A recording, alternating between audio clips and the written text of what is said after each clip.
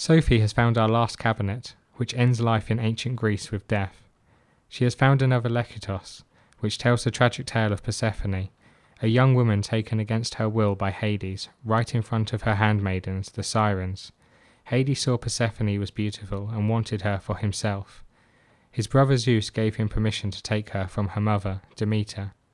Demeter searched everywhere for Persephone but could not find her.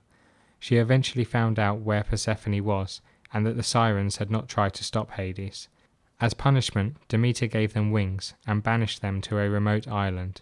It was here that they would use their song to lure travellers to their death.